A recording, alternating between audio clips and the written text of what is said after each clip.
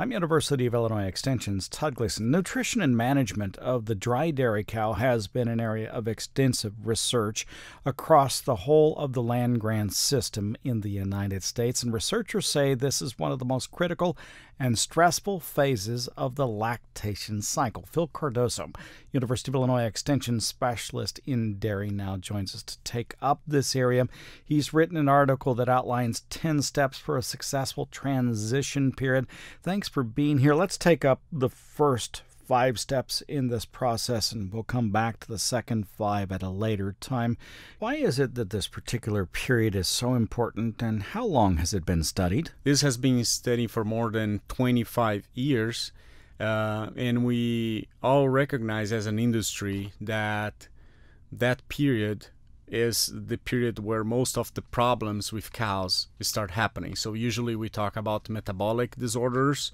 So most of the diseases that are going to have a very serious economic impact on the dairy farm and the dairy farm profitability are happening on those in that period. And it's pretty much the period where we have a cow that she's pregnant, she's not giving milk, and then one day she gives birth, and the next day she's producing sometimes 80, 60 pounds of milk, and now she has a calf on the ground that can weigh 80, 90 pounds. So that's a huge task to take for the cow.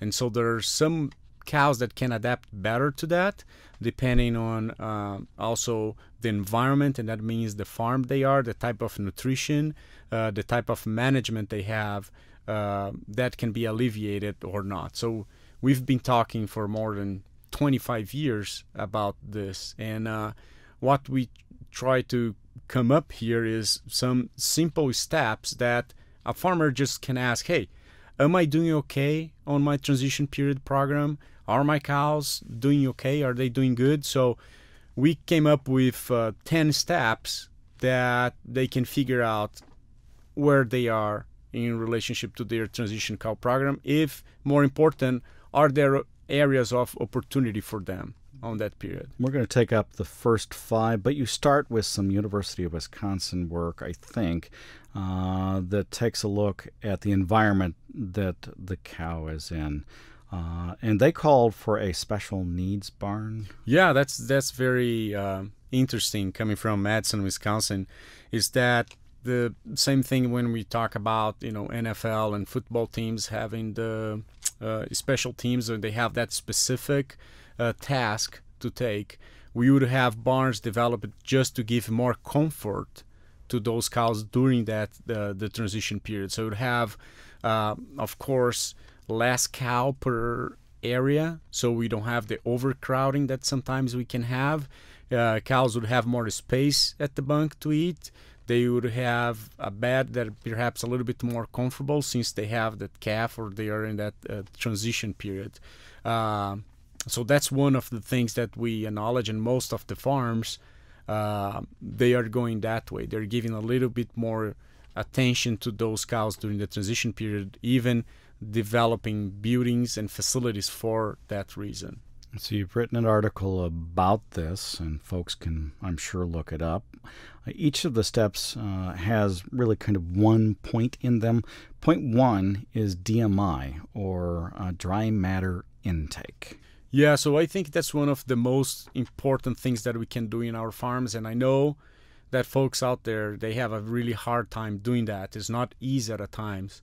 And my challenge always is, okay, if you cannot do every day, how about doing every week, or how about doing every month? But at least we have an idea on how much nutrients our cows are getting. So the DMI, the dry matter intake, is just taking out the water out of the whole feed that the cow is consuming. Usually we call that a total mixed ration, or a TMR. And we can have an idea on how much they're eating before calving and after calving. We can have an idea on how many metabolic disorders they're going to be more prone to have. So we know that cows that eat well before and after calving, they're going to have a healthier lactation. They're going to produce more milk, and farmers are going to have more profitability in the end. So having a way of assessing dry matter intake, talking to your nutritionist, say, hey, these cows, they are supposed to eating 50, 52 pounds, 25 pounds. It depends a little bit on the week in the lactation, but make sure that your cows are achieving that minimum intake. That's one of my first suggestions, because we know that intake is related with milk production. Tell me about the body condition score as it relates to the dairy cow before and after they give birth. Yeah, so one of the ways that what we usually know that happens is that after calving the cow, she cannot get as much energy as she needs from the feed because she is stressed. The intake is not as high as she needs. So what end up, she needs to take that energy out of somewhere. And like most of all the species, what end up is that they start burning the adipose tissue to generate that extra energy. So if cows, they don't eat well, what's going to happen is that they need to get that energy from somewhere. They end up getting for their own reserves. And we know that if they do that too much, that's going to be very, very detrimental for her health, and she's not going to be producing as much milk, or she's not going to be a healthy cow and a happy cow. So we want to limit that, and I know it's very difficult too. We go in a body condition score from 1 to 5. We want that transition from a dry period to after calving, or until we breed her throughout the whole lactation, that stays around 0.5 or 0.75. If we are having cows losing more than one body condition score, or having a more than one body condition score change, that ends up leading cows to get more sick. So the DMI and the body condition score would be related because we have dry matter intake, right? Exactly. And then the next step, or step 3 in this 5-step process of the total of 10, is the BHB. What does that stand for? Yeah, so that's one of the ketone bodies, and that is the bacterohydroxybutyrate. Most of the farms now, they know this little device that we can collect a little drop of blood from the cow in the first or second week in lactation, and we can have a number, and we know that cows that are over 1.2, they may be more prone to be developing ketosis and other diseases as well. So it's a easy way that farmers can go there tomorrow, collect blood from some of those cows and see where are they at. If the cows there are with a high level, that means they have subclinical ketosis. They are more prone to have other problems, and that means they are not eating as well, and that can mean that they are losing too much body condition score. So it's just like we are checking several steps to see if that cow is transitioning well. If she's eating as much as she wants, she's not going to be losing body condition score. And by not using adipose tissue, those ketone bodies that kind of try to substitute glucose, they are there because of that. Am I understanding this correctly, that this is a type of diabetes? Yeah, I mean, during the gestation, so the cow, she's not producing milk. So the energy that she needs, it's not enough. So she eats well, she usually doesn't have any ketosis. However, after calving, because she's producing usually a lot of milk and not eating well, that relates a little bit with this diabetes concept. And actually some of these devices, they are the same ones that people with diabetes, they are checking their glucose or ketone body levels. Yeah.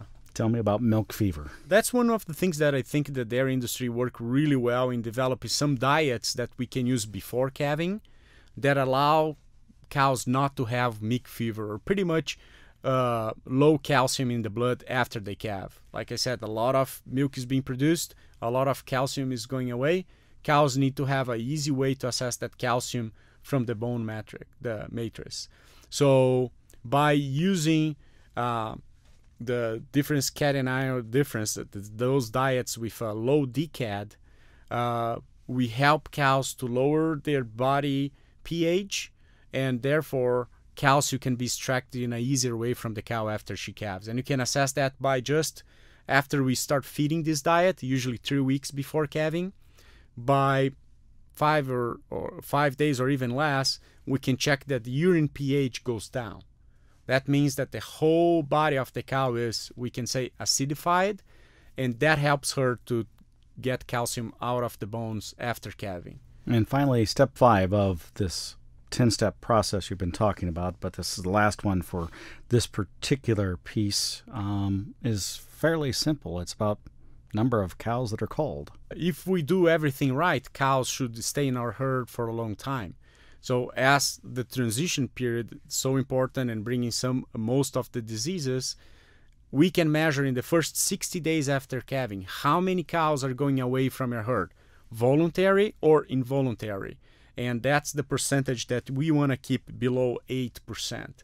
If we are having to cull cows because they simply die or because they get so sick that we need to get rid of them, if that happens in more than 80% of the calvings you're having, that means that we are losing too many cows. We're going to have to spend a lot of money to bring new animals to your herd to keep with the milk production. So if everything goes well, your cows should be staying in the herd. Phil, thanks so much. Thank you. Phil Cardoso is an extension specialist in dairy here on the Urbana-Champaign campus of the University of Illinois.